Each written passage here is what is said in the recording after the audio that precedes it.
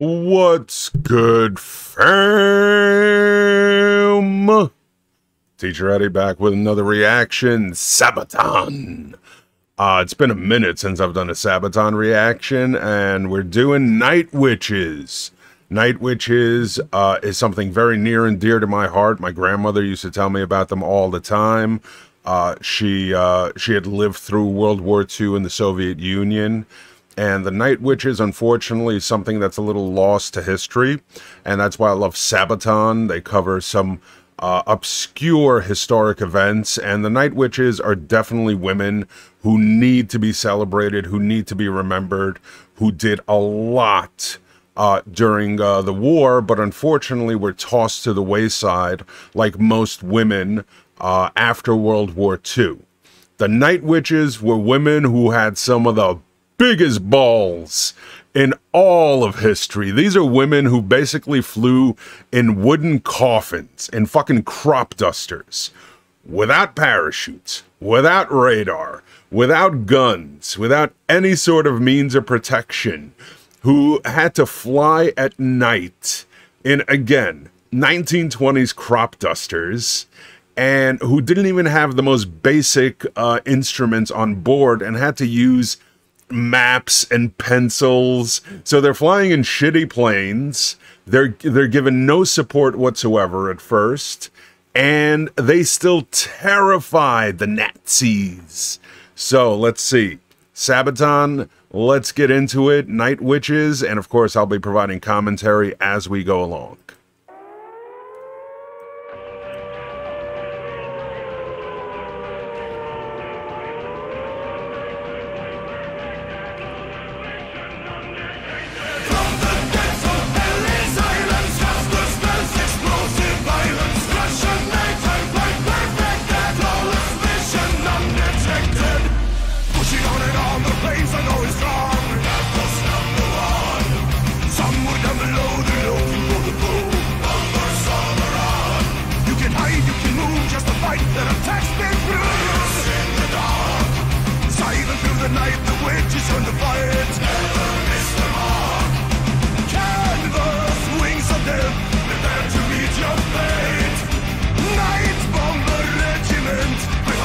Yeah, take that, Nazis! Undetected, unexpected, wings of glory, tell the story, aviation, undetected, So basically what the Night Witches were named the Night Witches actually by the enemy, by the Nazis, who started creating all of these, like, insane theories about the Night Witches.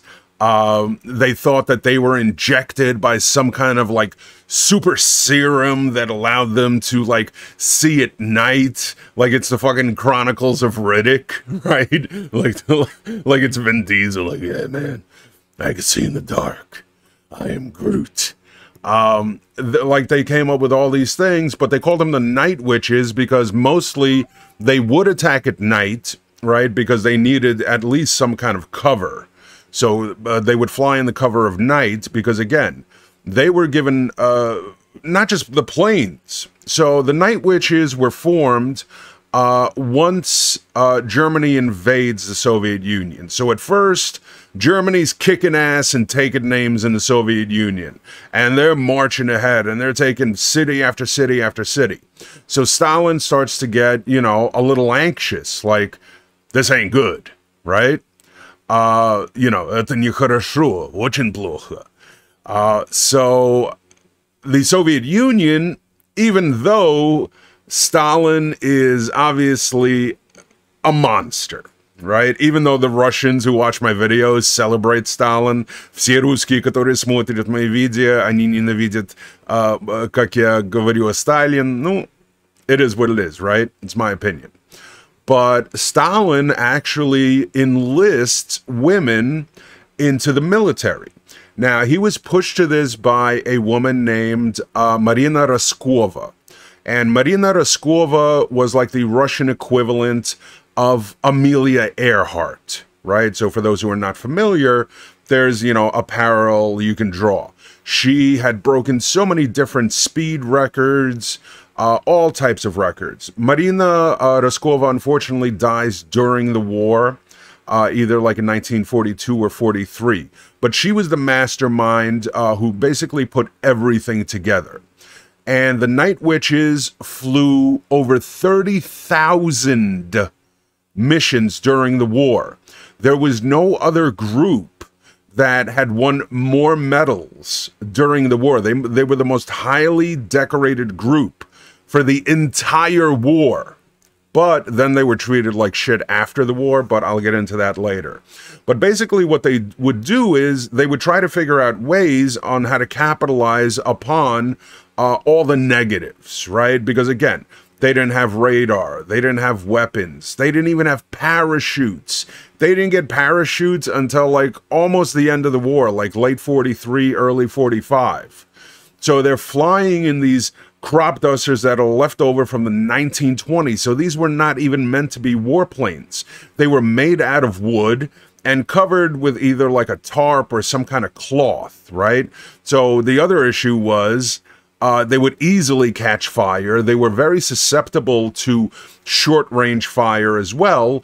The benefit was they could take off and land fairly quickly, as well as maneuver sharp turns in the sky. So what they would do is they would come in groups of 3, and they would have a lead plane, and the lead plane was to basically draw the German spotlights towards that plane.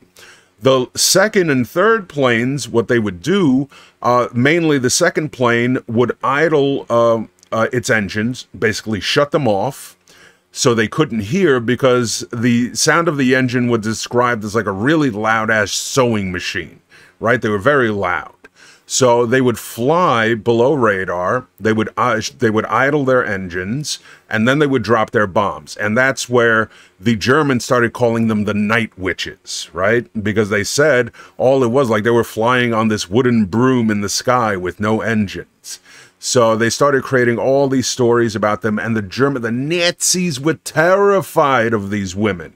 Terrified. And then the third plane would follow just in case to either draw fire or to return fire and cover the second plane. So like I said, these women had balls of steel to do what they did.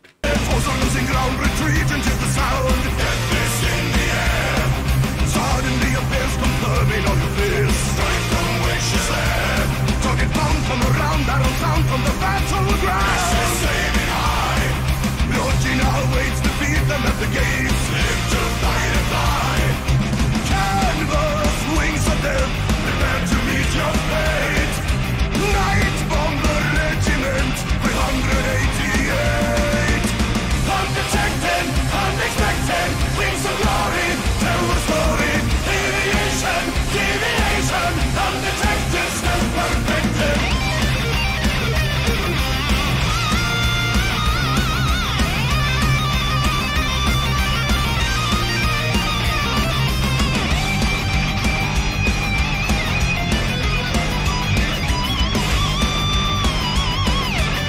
Yeah, unfortunately, that was one of the many issues, of course, that these women had to face.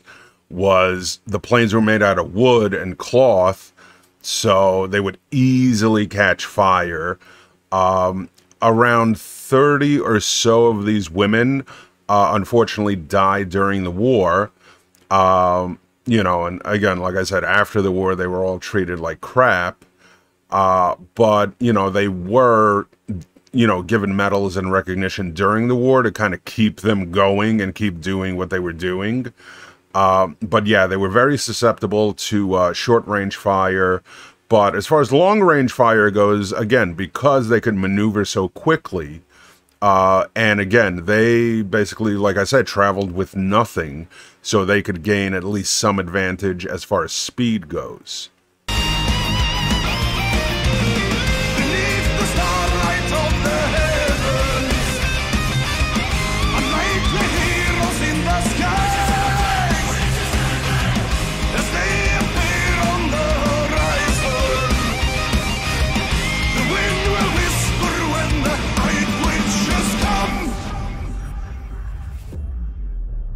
Oh, man.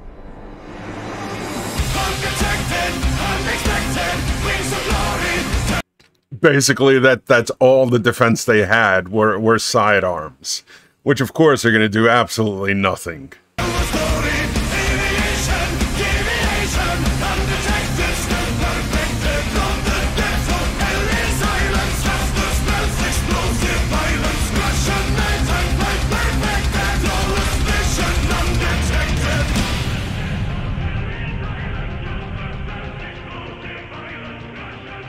Wow. What a great video. Excellent video.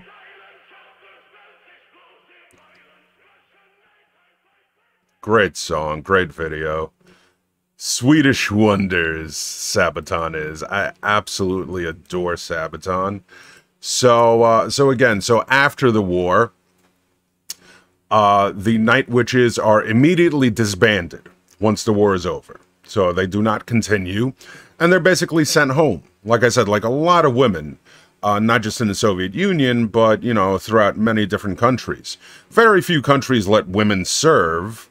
So again, for being so, not backwards, but backwards mentally, right? And the way that Stalin and his regime treated their own people, because Stalin was not only responsible for the deaths of so many millions, but so many millions of his own people through various treatment. He was just basically tossing bodies on the fronts. These, you know, most of these young men were not trained. One of them was actually my great-grandfather, Jacob, who my son is named after, my grandmother's father. He was like in his mid-20s, no training whatsoever, and dies on the front.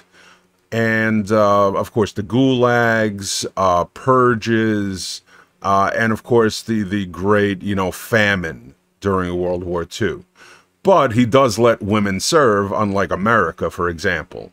But America did, you know, employ and utilize women in factories and, you know, all these different things. But once the war is over, they're like, yo, get back to the kitchen, right? So not only did these women, the Night Witches, have to deal, you know, even today, being a woman in the military is not the easiest thing, but imagine in the 1940s in the Soviet Union, right? They were ridiculed by male officers and soldiers. They weren't even given, like, proper uniforms. They were given men's uniforms that were way too big for them. But they made it all work. They didn't care, man. And they ended up, like I said, being the most decorated unit of the Soviet Union throughout the entire war. They flew over 30,000 missions. There was only about like 300 of them. And after the war, they're disbanded, they're sent home and discarded. And then when they have the big victory parades in the Soviet Union, where all the, you know, soldiers who survived are given recognition and awards, and given, you know, the Medal of Lenin, whatever it is, the Night Witches, they weren't even invited. And they were just completely forgotten by most after a while, and just completely, you know, just written off. And it's just such a shame. So that's why I love doing videos, not just on the popular subjects, you know, like the Civil War and World War II and all that stuff, but I love doing more obscure things, you know, like yesterday I did a video about the time that grave robbers tried to steal Abraham Lincoln's corpse, and then it was lost for basically 30 years. And a lot of people commented, like, I know a lot about history. I've never heard of this. Even people who are fanatics of Lincoln. So that's why I love covering topics like this. And again, let me know in the comment sections. Again, I would love to do more of these types of videos. Of course, I'm going to do the usual stuff like epic rap battles and oversimplified and everything else I do.